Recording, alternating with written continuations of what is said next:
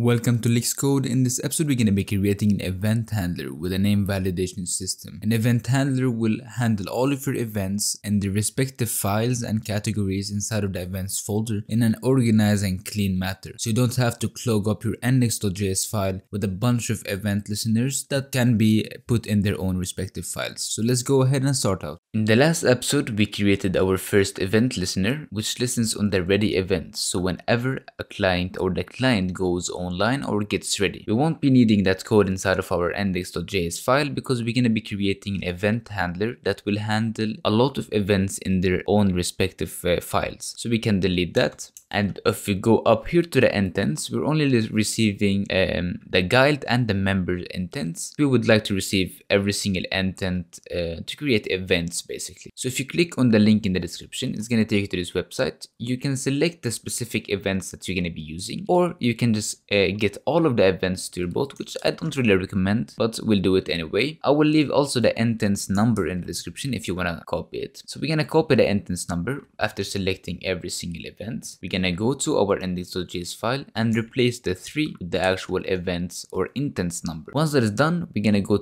into our main folder and we're going to create a new folder and we're going to call it handlers. And then we're going to create another folder inside of our main folder and we're going to call it validation.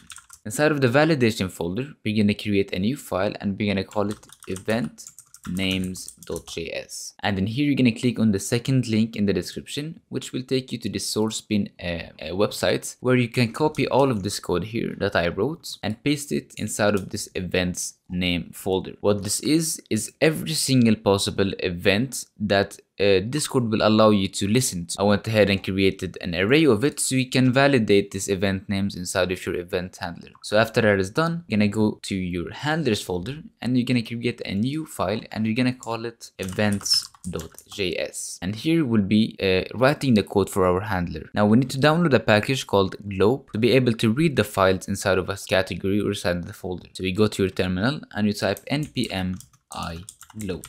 And that should install the package for you. Now to require this event names into our events handler, we're gonna be, that's why we use model export, so we can export this model or this array. So we're gonna require this array into our events handler file. So we're gonna type const, inside of this curly brackets, we're gonna type events, the same array name that we put here, equals to require. And then here we're going to require the file location. So in this case, /validation/event names. And now we have imported or exported our events array to this file. Now here we're going to require something called promisefy from the util package that's installed by default. So we're going to type const. We're going to leave the object empty and then we're going to require util, just like this. And inside of the object now we can type p and it will autofill to promisefy. And now we're gonna be needing to require a package called globe. So we type const globe equals require globe. That's the same package that we downloaded or installed a couple of seconds ago. Alright, here now we're gonna promisefy the globe package. So what we're gonna type is const pj equals to promisefy. And inside of this round brackets, we're gonna pass in the globe. Now here we're gonna type model.exports and we're gonna async the client and create an arrow function. And here we're gonna type our code or our main code for our events handler.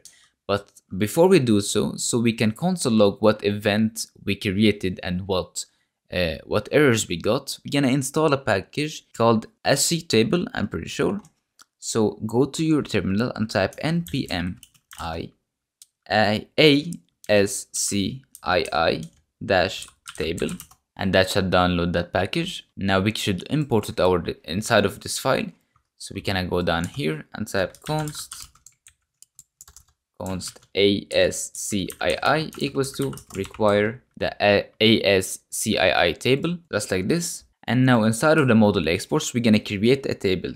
Or we're gonna define what a table is. We're gonna type const table equals to new this name, whatever it is. And here we're gonna select the name for the table. We're gonna call it events loaded. So we can console log in a nice manner what events or how many events we loaded. After that is done, we're gonna go down a couple more lines, and then here we're gonna open this round brackets and type await. We're gonna await pj, which we defined over here to be promisified globe, and here we're gonna pass in, or we're gonna type backticks, $, and brackets. We're gonna type process.cwd, which is the process window, which is this main file Lyxcode that I named it, and we're gonna put in the round brackets, and then here we're gonna type slash, and before we do anything else, we're gonna create our actual event, or events folder. So we're gonna create a new folder and we're gonna call it events, and inside of that folder we're gonna create categories. So the first category that we're gonna create is clients. Alright, so now we go back here and we're gonna type slash events, the actual name of the folder that we created, which is called events. Now we're gonna put slash star to pick any category or any folder inside of that events folder, which can be categorized. Now slash another star, and then here we're gonna type .js. So it's gonna go inside of our events folder, inside of any of the categories, and it's gonna take every single file that ends with .js, and it's gonna basically, we're gonna define it as, for each file inside of this events categories, it's gonna be an event. And here now we're gonna dot map, so we're gonna map the files because we're gonna get an array of the file locations. We're gonna async file and create an arrow function, and here we're gonna define the event. So const event equals to require, and here we're gonna require the file that we passed in over here, or defined each one of these files as the file. Now we're gonna go down one more line, and here we're gonna validate our event name. So here we're gonna type if exclamation mark events, which we imported from the event names, dot includes, which is case sensitive like the Discord events, and then here we're gonna pass in the event dot name, or if there isn't any event name, so if exclamation mark event name, then we're gonna execute the code inside of this code block, which is, first of all, we need to define where that file is. So type const l equals to file.split, and we're gonna split on the slashes, and then here we're gonna create a new table and type await table.add row.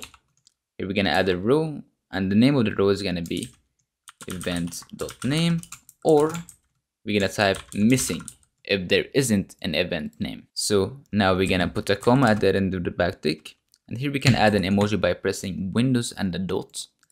We can add whatever emoji you want. I will add, for example, this emoji inside of obviously backticks. And now here we're gonna type event name is either invalid or missing.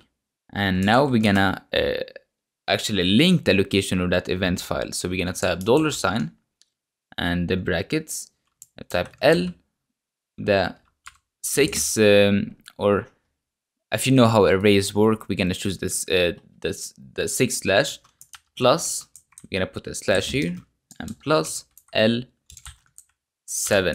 So the 7th argument of the string. Simple. Now we're gonna go down one more line, and here we're gonna return. Why we're returning? So we don't crash the bot. There's a lot of mistakes that happen, so we're returning so we don't crash the bot. So we're gonna go down one more line, and here we're gonna check if event.once. So if the event type is once, we're gonna run the event as once. We're gonna type client.once event.name, and then here we're gonna pass in the args. They create an error function and type event.execute. We're gonna execute the event with the args first, then the client. Remember this parameters placements. So basically, if you create an event, for example, update member or member update, you're gonna pass in the old member and the new member before you pass in the client. I'm gonna explain that later in the episodes. So now we're gonna type else, and we're gonna copy this line over here and paste it here and change the once to on. So if the event isn't a once event, then we're gonna assume it's an on event. Alright, now that that is done, we can escape out of this, and here we're gonna type await table dot add row, and here we're gonna type event dot name, and here we're gonna type or add an emoji saying that the event loaded. So we loaded that event name. So let's go over here. We can add this, for example, and type here says full, just like this. And now we exit out of this map and type console.log table to string, just like this. We exit out of this, and that should be it for our events handler and the validation. It's a pretty cool handler. So let's try it out if you want. So if you remember, we removed the client already events from here. We're gonna replace it with we're gonna actually require the events handler inside of this file. So we're gonna type require dot slash handlers slash events, and we're gonna pass in the client, just like this. All right, and now we're gonna create our first event, the one that we deleted from here. So we're gonna go into our events folder. Inside of the client category, we're gonna create a new file, and we're gonna call it ready.js. And here we're gonna model.exports. The name of the event is gonna be ready. The type of it is gonna be once set to true. And now here we're gonna execute the client. Don't forget the comma. And we're gonna type console.log. The client is now ready. Now let's start our bot and check if any error happens. We're gonna solve it. So we type node space dot, and like we see here, events loaded, ready, successful. The client is now ready. Now if we go to our Discord server, we should see that the client is now ready. And here you can set the status, so client.user. And if you don't see the auto completion, you can require the parameters. So here you're gonna type client, and it's gonna import it. And then you can type the client parameters like this. So at param client equals to client, and now we should see the auto completion. Sorry, it should be here over the execute, just like this. And now we should see client.user.set activity auto completed. Here we're gonna type hello, and the type of it's gonna be watching. All right, let's restart the bot, and now we should see that the bot is online with the hello status or activity. But now let's try our validation method. So let's set the ready to be E with a capital. Now we're gonna restart our bot, and like you see here, event name is either invalid or missing, and it's gonna tell us in what category and what the file name is. Now if we make it right again, restart the bot, you can see that the event has been loaded. It's pretty simple and cool way to handle your events. You can create as many categories as you want and as many events as you want without a single problem. Hope you guys enjoyed this video. I hope to see you in the next one.